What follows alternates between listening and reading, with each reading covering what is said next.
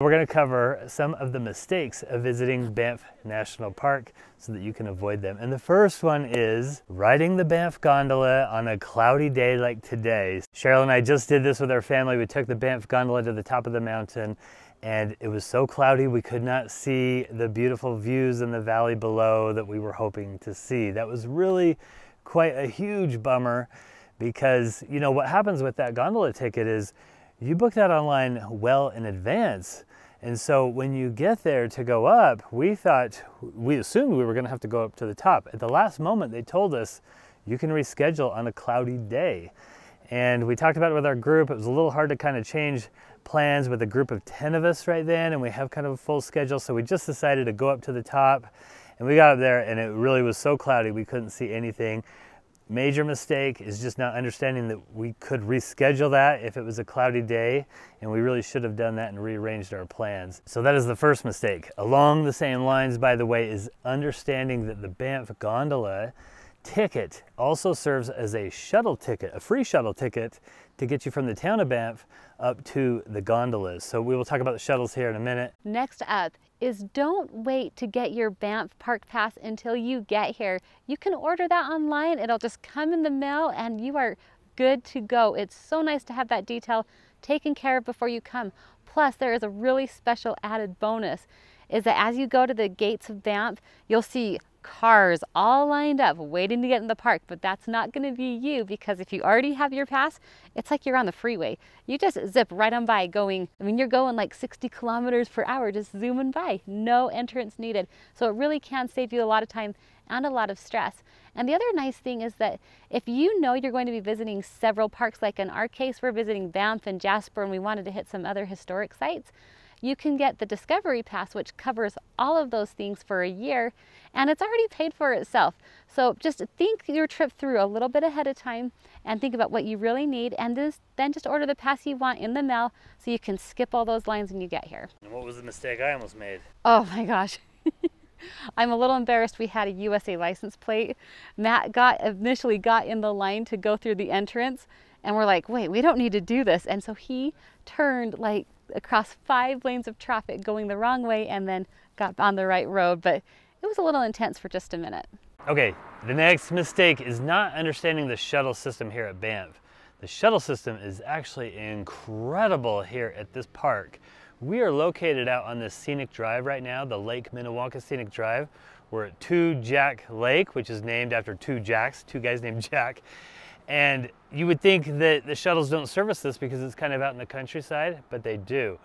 The shuttles service almost every major site in Banff. They really get you out to places far away from the town site. So if you look at this chart here, you can see that this is the town of Banff, and then we're located way out here on Lake Minnewanka, which the shuttles are servicing. Now, most people that visit Banff are going to arrive in their car and they're going to drive around. You see plenty of cars driving on this road and park at each parking lot. Just be aware, the parking lots do fill up quite often throughout the day, so the shuttles can be a really good option.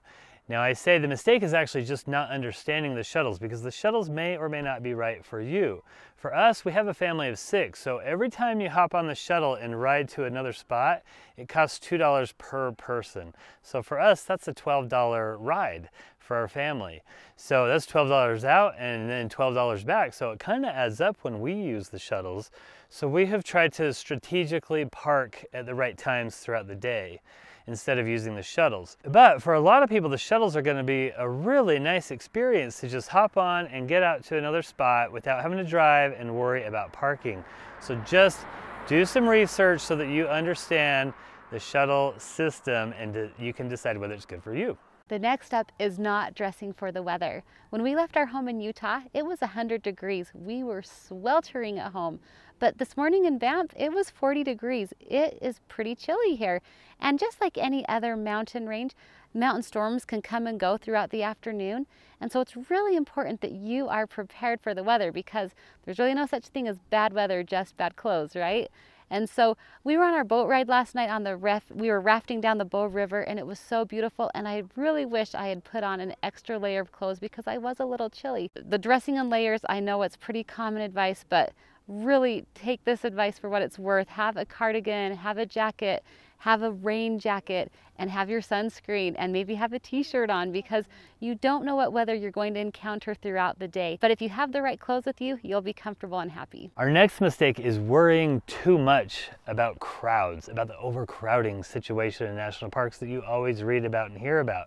And I have just a short story for you about that. We do trip consultations for people who visit the West, and we met with a gentleman who is from out of the country, and he was coming to the West, and he was driving through Wyoming and Montana. And he was so terrified of being around crowds that his trip was just driving through emptiness. He wasn't going to any of the great sites that the West is known for. And we kind of had to tell him, hey, you're really missing these sites and your fears are really unwarranted. Now, we all have our tolerance with crowds, so you have to kind of evaluate that for yourself. But in my experience, the whole fear about overcrowding has been way overblown. In fact, people 100 years ago thought the national parks were too crowded. So it's always kind of this feeling that there's just not enough room for all these people. But we've had incredible trips to the national parks in spite of them being very crowded. The main thing is, if you're going to visit during the main visitation season, you really do need to do a lot of research to try to figure out better times to visit places to avoid some of the overcrowding situations that you're going to run into. Also, pack your patience. Just be aware, of course, that other people want to enjoy this just like you do. If you really don't want to deal with crowds, all you have to do is get off the main path about 30 yards and you'll be fine. If you just go for a hike, you're going to miss a lot of the crowds. Another tip is not to overpack your day.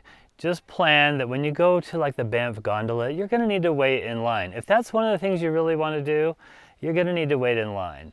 And my final tip is, don't let your fear of crowds keep you from doing what you want to do. Go and enjoy it if you want to. Just put that research in, you do your homework, and you'll have a good trip. When you are cruising around Banff and you see some red chairs, don't miss the opportunity to sit and enjoy an amazing view. These are all strategically placed and you are guaranteed to see something awesome when you sit in one of these chairs. Okay, the next mistake is buying individual attractions. So in Banff, there are a ton of things that you can spend your money on, a bunch of activities that you can do. Most of these have actually been put in packages together by the main company that handles this, which is Pursuit. So there's activities like the Banff gondola that we mentioned earlier. Right now we are at Lake Minnewanka. You can see behind me this little boat here. They offer scenic cruises on Lake Minnewanka. There is the Columbia Icefield Adventure, where they'll take you up on the glacier in a big bus. You can walk out on this sky bridge. It's like the Grand Canyon has that skywalk. There's one here on the Icefields Parkway where you can walk out on this glass bridge. And a number of other activities like Golden, the city of Golden has like a suspension bridge that you can walk out on that goes over a canyon. Really a number of things to choose from. And they have put them together in these packages that if you buy them as a bundle, it'll save you some money. So Cheryl and I did that with our family. We bought them as a bundle. Now, I would kind of say the other mistake is feeling like you have to do all these things, like you have to spend a ton of money on these things. You can come to Banff and have a wonderful trip without spending a ton of money on attractions. Again, there's just a ton of hikes that you can do, enjoy the downtown area, a lot of museums that are included with your Discovery Pass.